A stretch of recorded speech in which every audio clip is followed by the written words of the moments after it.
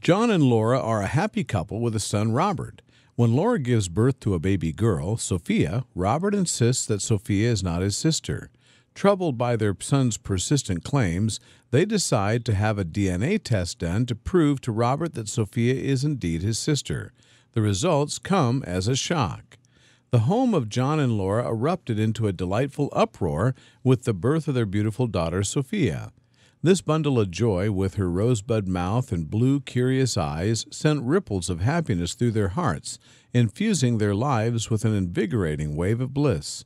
It was an era of sleepless nights and tired smiles, a little coos, soft giggles, and the magical firsts. From Sophia's first hold of their fingers to their maiden attempts at turning over, the essence of life seemed to take on a new hue, freshly painted by Sophia's delightful presence. However, in the midst of this joy, a shadow of concern hung over John and Laura's hearts. Their son Robert, the firstborn, who was once the bright light of their life, stood as an island of denial in the sea of the familial happiness. With his furrowed brows and stubborn stance, he adamantly refused to acknowledge Sophia as his sister. He looked at the world through the lens of a typical 6-year-old, a world where he used to be the cherished prince, now dethroned by the arrival of a sister. Robert's rejection of Sophia was a chink in their armor of joy. Laura's maternal instincts, bolstered by the recent birth, discerned this change as more than just childish jealousy. Both she and John believed Robert's behavior was an ill-conceived plea for attention, a reaction to the sudden shift of focus from him to his newborn sister. A profound sadness tinged their smiles every time they caught Robert glaring at Sophia with undisguised resentment, his small chest heaving with silent protests. Nevertheless, John and Laura were steadfast in their mission to transform Robert's stubborn defiance into brotherly love. They understood the delicacy of the situation and decided to face it head-on with patience, love, and understanding. They endeavored to include Robert in Sophia's care, to involve him in diaper changes, bath times, and lullaby sessions. It was their hope that these shared responsibilities would help him feel important, valued, and an essential part of Sophia's life. They also ensured Robert's life continued as usual, sustaining his routine and recreational activities, such as soccer practice and piano lessons. They didn't want him to feel replaced, but rather loved equally, his place in their hearts irreplaceable and precious. Despite their efforts, Robert's resentment didn't thaw overnight. Yet John and Laura were not disheartened. They believed in the bond of sibling love and knew that time would pave the path for acceptance. The arrival of Sophia had slightly dimmed their joy, but they trusted the love and understanding in their home would eventually help Robert acknowledge Sophia as his sister, and that their familial bliss would be restored. Their journey wasn't easy, but it was part of the beautiful complexity that comes with a growing family. They knew each day was a step closer to Robert's acceptance of Sophia, and each moment a stitch in the fabric of their unique, enduring family tapestry. Life in John and Laura's household was akin to a seesaw, tripped by the emotions of their son Robert. The arrival of Sophia, the new cherub of the family, had planted a seed of denial in Robert's young heart. Despite his parents' unyielding efforts, the 6-year-old remained resolute in his conviction. Sophia was not his sister. Every attempt to show Robert that his sister was a blessing, not a threat, seemed to fall on deaf ears. From engaging him in Sophia's care to maintaining his routine, nothing could swerve Robert from his path of stubborn defiance. He was a ship caught in the storm of a singular belief, refusing to navigate towards the lighthouse of acceptance. John and Laura, overwhelmed by their son's steadfast refusal, knew that they needed professional help. Thus they turned to Warren Robertson, a seasoned child psychologist. With his keen insights and soothing demeanor, he was their beacon of hope in the turbulent sea of their despair. Robertson, a man of gentle voice and deep-set eyes, was well acquainted with the complexities of young minds. He examined Robert with a watchful gaze, picking up on the nuances in his words, tone, and gestures. The boy was adamant, his expression mirroring his conviction. Sophia was not his kin. His stubbornness intrigued Robertson, but it also set off alarm bells in his mind.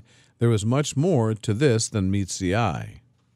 To navigate through the mist of Robert's stubborn denial, Robertson proposed a surprising solution. A DNA test. It was an unconventional move, he admitted, but the situation demanded an equally unorthodox response. He believed that the incontrovertible proof of a DNA test might be the lighthouse to guide Robert out of his self-constructed maze of denial. John and Laura were taken aback.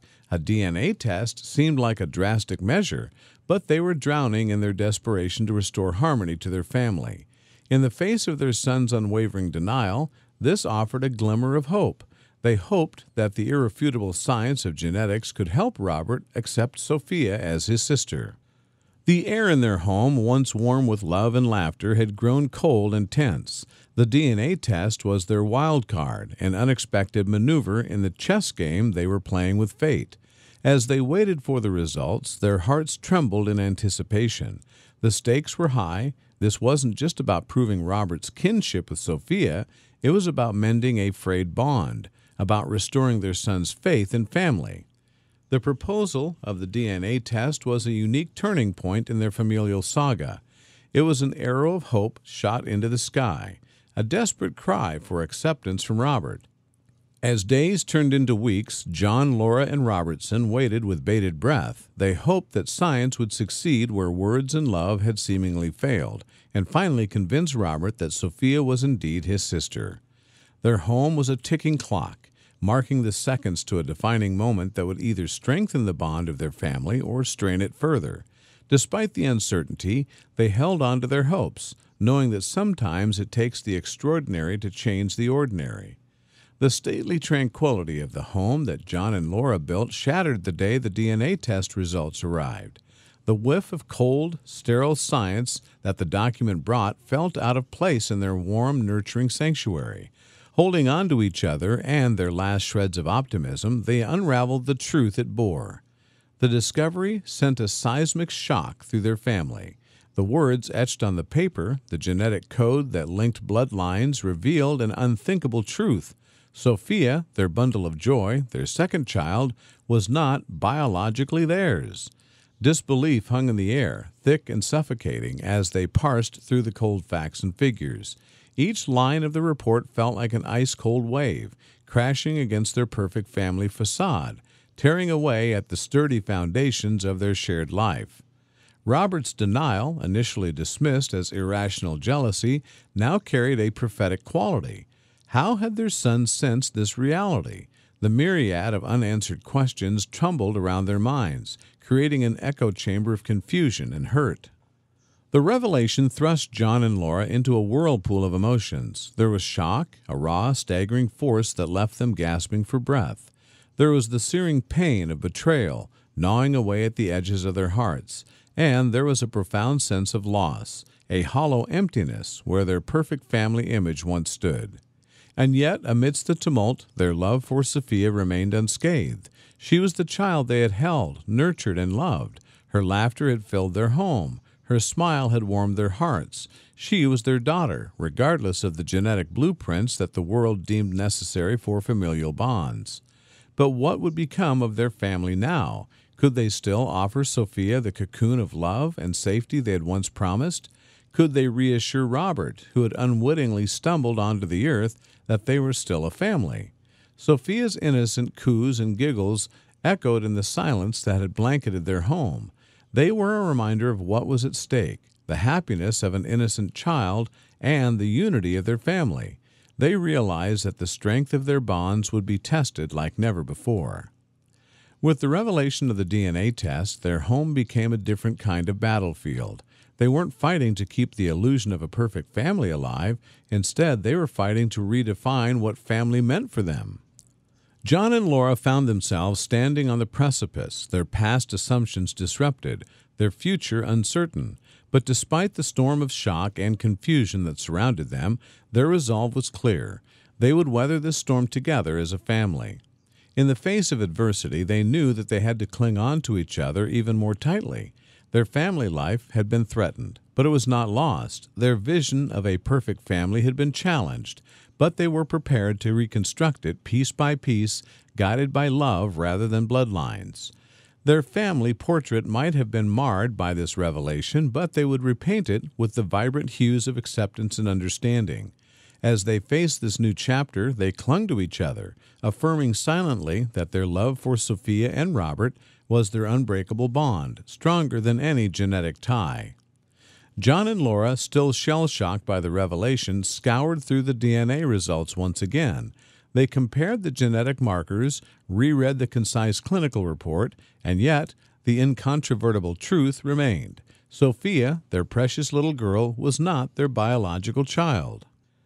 A torrent of memories flooded back, causing time to fold onto itself, transporting them back to the day of Sophia's birth. They recalled the hospital's sterile smell, the nervous anticipation, the labyrinth of hallways leading to the maternity ward.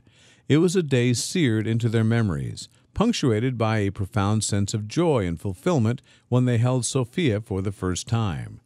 They remembered Laura's weariness post-labor, John's ecstatic and apprehensive grin as he held Sophia, the distinctive squall of a newborn that had filled their hearts with unbounded love. It was a picture-perfect scene etched in their hearts that now clouded by the unsettling reality. In the quiet, disconcerting stillness of their living room, they tried piecing together fragments of that day, searching for a clue, a sign, anything that could explain the inexplicable. Could there have been a mix-up at the hospital?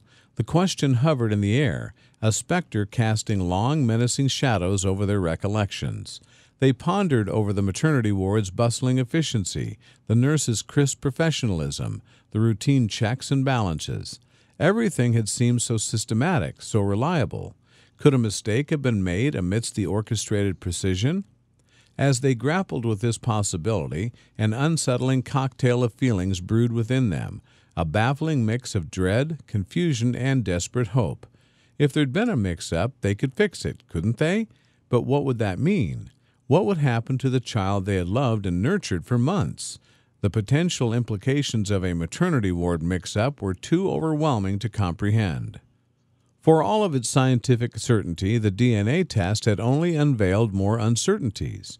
It opened a Pandora's box of questions that disrupted the linear narrative of their lives.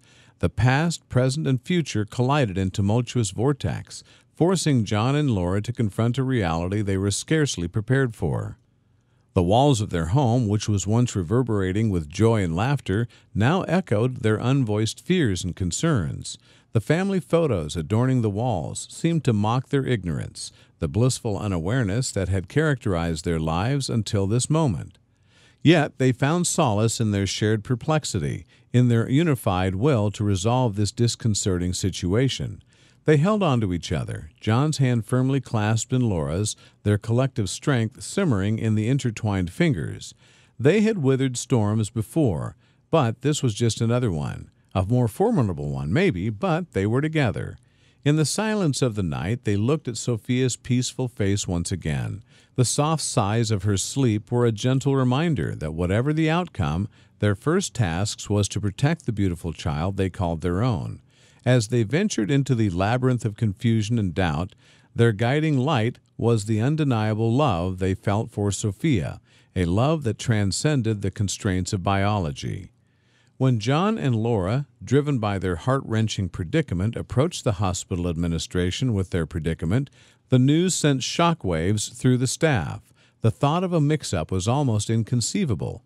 A direct affront to the hospital's commitment to its patients, the administration, struck with a panic and an urgent sense of responsibility, vowed to unearth the truth and launched a comprehensive internal investigation. Days morphed into a nerve-wracking blur for John and Laura as the hospital scoured its records and retraced the steps of that fateful day. The silence was punctuated by a constant barrage of phone calls, every ring bringing with it a shot of adrenaline, a glimmer of hope, and an undercurrent of apprehension. Meanwhile, the hospital plunged into turmoil, with inquiries rippling through the staff hierarchy. Medical records were meticulously studied, hospital personnel were interviewed, and birth records from that day were scrutinized. Every piece of data was re-examined with a newfound scrutiny, every detail inspected under the lens of the shocking revelation. Finally, after an agonizing period of investigation, the hospital identified a young couple, Anna and Benjamin, who had also welcomed a daughter on the same day. Sophia was born. They shared the same surname, a factor which possibly led to the confusion during the newborn's handover. The hospital, horrified by the implications, swiftly facilitated a meeting between the two families.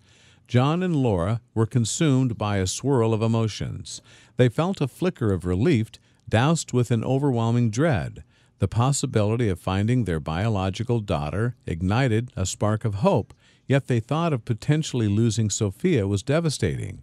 They found themselves teetering on the edge of a precipice with a dizzying array of outcomes stretching out before them. Meanwhile, Anna and Benjamin were thrust into the chaos, their world turned upside down by the hospital's harrowing revelation. They too were faced with the unimaginable prospect of their daughter not being their biological child, their lives mirroring the tumult that had befallen John and Laura. And so the stage was set for an uncomfortable reunion. The families, connected by an error and bound by a shared turmoil, prepared to face each other, to untangle the threads of their intertwined destinies. Amidst the chaos, one truth remained inviolable. At the heart of this confusion were two innocent lives, whose worlds were about to change forever.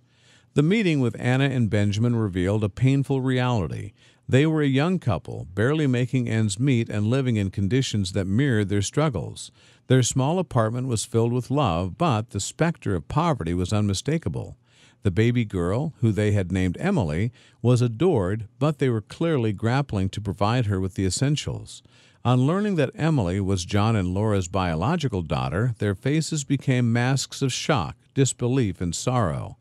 John and Laura's hearts ached as they witnessed their plight. They too were reeling from the revelation, their worlds shattered around them. Yet amidst the turmoil, a decision began to crystallize, formed out of love, loss, and a profound sense of responsibility.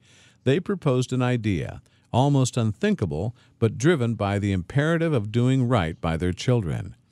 After many sleepless nights, tear-filled discussions, and desperate soul-searching, the families agreed on a heart-wrenching decision: to exchange the babies. Sophia would return to her biological parents, Anna and Benjamin, while Emily would be given the life John and Laura could provide.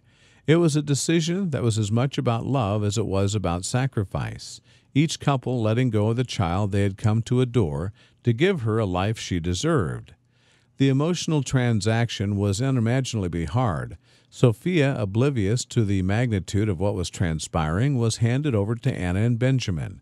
Their faces mirrored a mixture of joy and sadness, happiness at the prospect of being reunited with their biological daughter, and despair at the thought of the girl they had loved and cared for slipping from their lives. John and Laura welcomed Emily, their biological daughter, with a combination of relief, joy, and melancholy. They were greeted with the sight of a baby girl who shared their features, a silent affirmation of the DNA test. Yet the joy was tinged with sadness as they bid goodbye to Sophia, the child they had loved and nurtured as their own. This was an exchange born out of circumstance, a painful resolution to a deeply complicated situation. As they parted ways, the two families clung on to the shared pain and the love they had for their children. Their lives, forever marked by the hospital mix-up, would now tread on separate paths, but bound by a shared narrative of love, sacrifice, and resilience.